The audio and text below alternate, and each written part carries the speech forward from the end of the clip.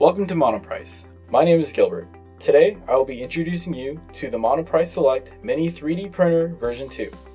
In this video we will go over unpacking the printer, preparing your printer, and setting up your first print. When you first receive your unit, it will come in several boxes. Carefully remove the inner packaging from the shipping box.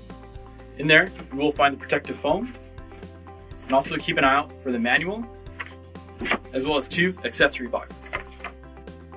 Open the 2 accessory boxes, which will include the following. In one box you will have the power adapter.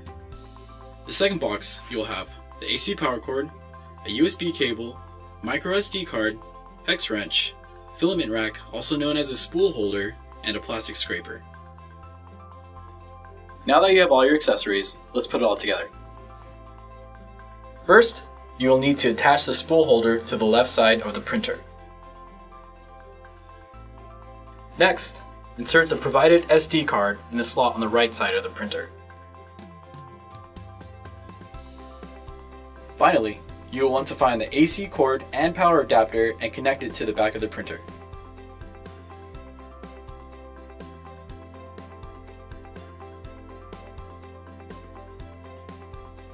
When everything is installed, take a moment to look over your printer. There will be some material used to keep everything in place during shipping, so make sure it's removed before continuing. Now, let's go over all the parts of the printer and make sure you can properly identify them. At the top, we have the extruder motor with the tension spring and tab. This will pull the filament from your spool and guide it into the rest of the machine. Here on the side, we have the Bowden connector, which is responsible for helping guide the filament into the PTFE2, which can be released by pushing the blue tab on the Bowden connector. Follow the harness down, and we have another Bowden connector that is on the top of the extruder assembly. It serves a similar purpose of guiding the filament, but this time down into the heating block, where your filament will be melted to whichever preset temperature. Here in front of the extruder assembly, we have the extruder fan, which will turn off and on to help control and maintain proper temperatures during printing. Underneath that, we have the nozzle, which is where the filament will come out during printing. Be careful around this part, as it will be very hot while the printer is attempting to extrude. This entire assembly is attached to the X-axis gantry. In here, we have the X-axis rods and will allow the extruder to slide back and forth during printing.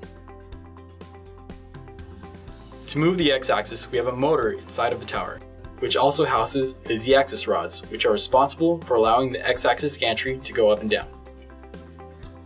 Continuing down, we have the heated build plate. Made of aluminum, the build plate will have a pre-installed build mat, which is a great material to print directly on. However, this will not last forever, but you can use different materials to help your prints stick to your bed. For example, Captain tape or blue painter's tape. The heated build plate sits atop the Y-axis rods, which allow the build plate to move front and back for printing. Down at the bottom of the Select Mini, we have the LCD screen and control wheel. This is used when navigating the menu, monitoring the print jobs, and checking the status of the printer. Then on the back side of the printer, we will have the power switch. Now that everything's assembled, let's get ready to print. Before you start printing, you first need to think about where to print and not really what to print. The area you decide to work in may affect your final product, so be mindful of the following when you choose the best location for your printer. Avoid an open window or air vent. The airflow can cause changes in temperature, which will lead to inconsistent prints. Avoid direct sunlight, as it may cause odd issues with the final product. If the air is too cold, it also may cause more problems, as the layers will cool at different rates. The more control you will have over your environment, the more consistency you will see in your prints. With the printer set up, let's make sure the bed is calibrated. The printer does go through some initial setup before it's packaged and shipped, but unfortunately, a lot can happen during that time, so it's always best to double check the calibration. Turn on the printer. Using the control wheel, navigate to Move, then select Home Axis. This will tell the extruder to make its way to the front left corner of the build area. Once the unit has reached the home position, go ahead and power off the printer to release the motors and allow movement. At this point, take a piece of paper and slide it in between the nozzle and the build plate. The goal is to feel just a bit of tension on the paper.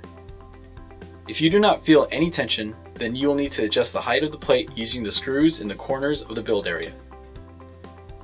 Move the extruder to all four corners as well as the middle of the build plate to make sure the nozzle is calibrated in any spot.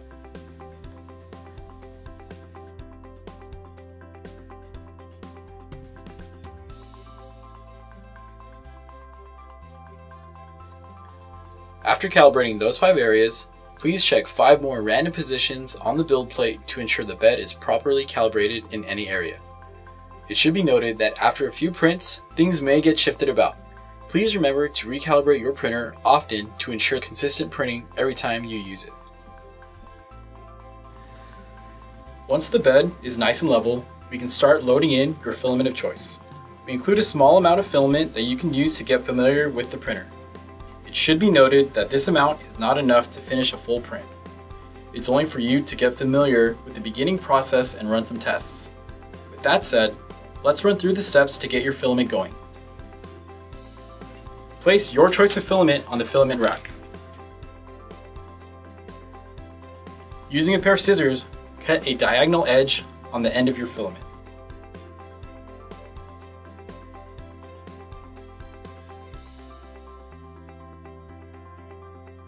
Press down the tension tab on the extruder motor and pass the filament through the assembly into the Bowden connector until it enters the filament guide tube.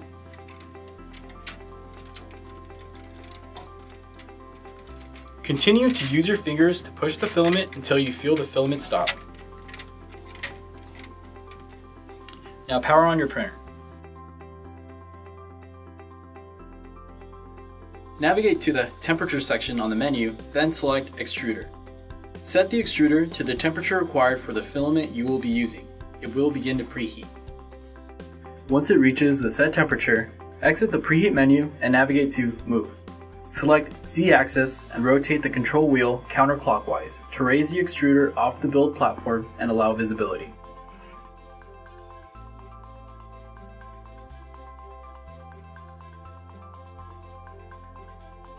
Now, navigate through the move options and select Extruder. Turn the control wheel counterclockwise to feed the filament into the extruder. Continue this until the filament begins to come out of the nozzle. When the printer is all warmed up, you can go through and select Print File to get started. When printing from an SD card, move the control wheel over Print. Click the control wheel to view all the files on the SD card. After you select your file, it will display the print settings, like bed and extruder temperature. From here, your printer will start working. You can sit back and watch the magic happen.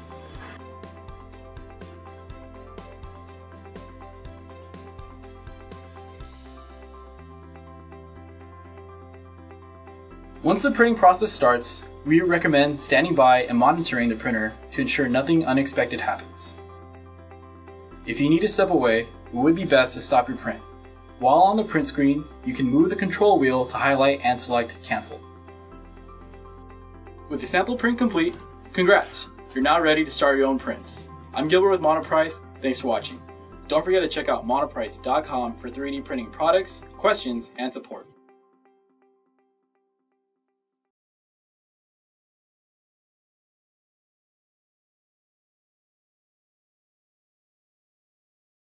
With the sample print complete, congrats! You're ready to start your own print, create your own prints. My name is Gilbert with Monoprice, and thanks for watching. Don't forget. Don't forget, like, smile, dude. Just like, congrats. Like, you're excited for them. Like, yeah, cool. come on. With the sample print complete, congrats! You're ready to create your own prints now. My name is Gilbert. Thanks for watching. So close. So close. So close.